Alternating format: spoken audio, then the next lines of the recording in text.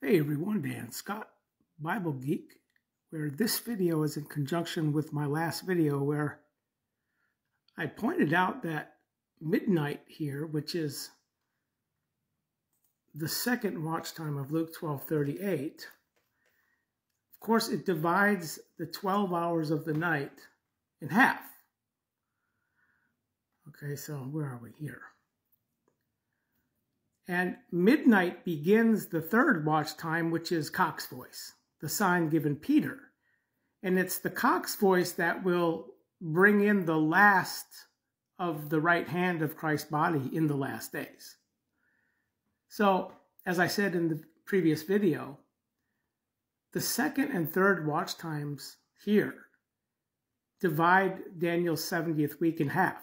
So the second watch time is the first half, and then the second half, beginning at midnight, completes the blissful are those designation. So the third watch time is the dragging along of Daniel 12:12. Blissful the one dragging along, where there's an extended grace period into the fourth watch time, which is the curse of Matthew 25:41 prepared for the left named. Now here in Daniel chapter 9, the anointed Duke is the Messiah, Jesus Christ, the Son of Human. This is why he's called Duke. All right, where the coming Duke here is the Antichrist, the antithesis to the Christ, where of course the 7 periods of 7 plus 62 periods of 7 leaves the 7 years that are impending. And then here, we see the half. And after the 62 periods of 7, the anointed will be cut off, and nothing is to him, and the people of the coming Duke will corrupt. So this is at the half, midnight, when verse 27, and he will enmighty a covenant for many, for 1 period of 7. So this 1 period of 7 encompasses both the second and third watch times. And at the half of the period of 7, he will cause sacrifice and donation to cease, etc. So the half, again, is the midst or middle, 2 Thessalonians 2:7. And then the lawless one, who is the coming Duke, the Antichrist, the human of lawlessness, will be unveiled. So the out of the midst or middle, midnight, is when 5 out of 10 of the sober-minded virgins enter the wedding feasts, according to the second watchtime order. But then, of course, the third watchtime, blissful are those, again, are blissful the ones dragging along, who will make up the lower members of the body of Christ, who are figured as the feet of the body. So here in Matthew 24:15, the one and only mention of Daniel by Jesus himself, when you perceive Daniel, the one talked through the Daniel prophet, flee. Well, those here who are instructed to flee into the mountains are third watchtimers. Okay? Where then, here, the great affliction, verse 21.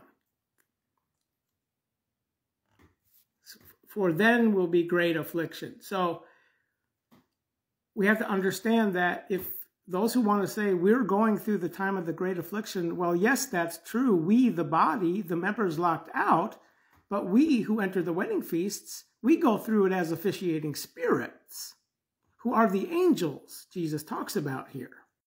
Verse 31, we're still in Matthew 24, and he will dispatch his angels with a great trumpet and will lead on with the superposition of the leading, together his outchosen ones, out of the four winds.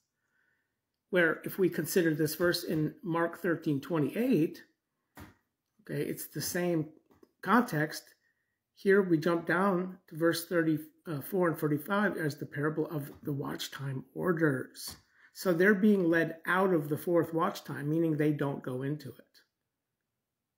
Where then the left named are cut off into the fourth watchtime, which in the Old Testament is called the shachar, the black redness, early red dawn. Where in Isaiah 14:12, Hallel is the son of the fourth watch time. Where in 2 Thessalonians chapter 2, verses 3 and 4, the Duke, the human counterpart of Hillel, the human of lawlessness, is unveiled, answers what kind of watch time the thief comes. The thief who is the human of lawlessness. Matthew 24:43. Where in Luke chapter 12, where Jesus enumerates the second and third watch times, it's what kind of hour.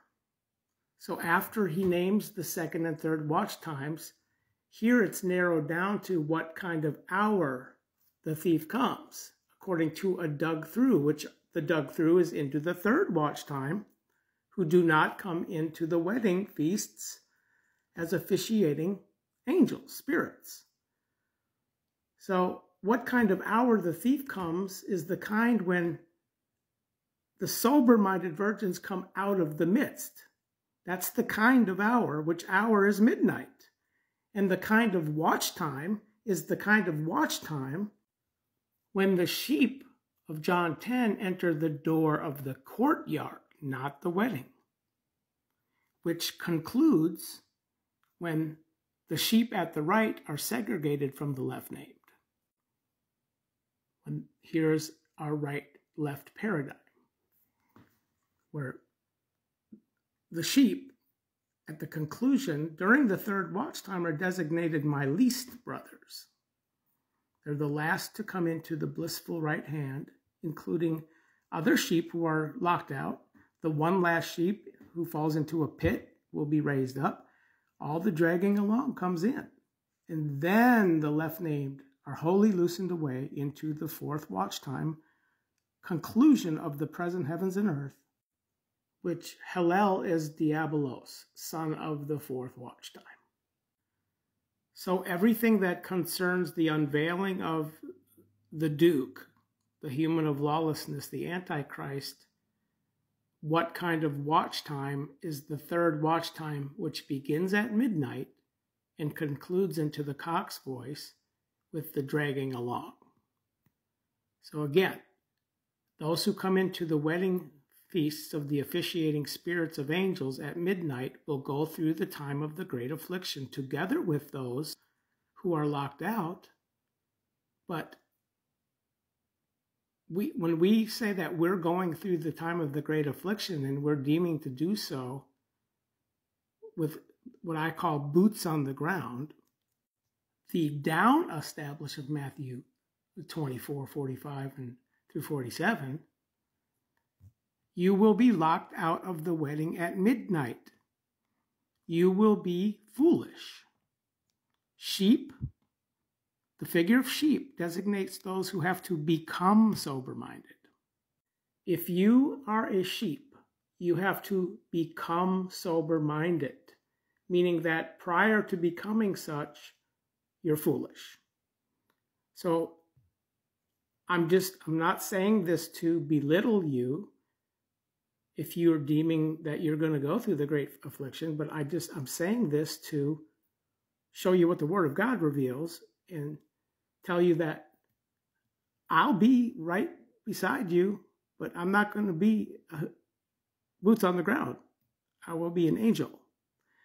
So think about it. God bless.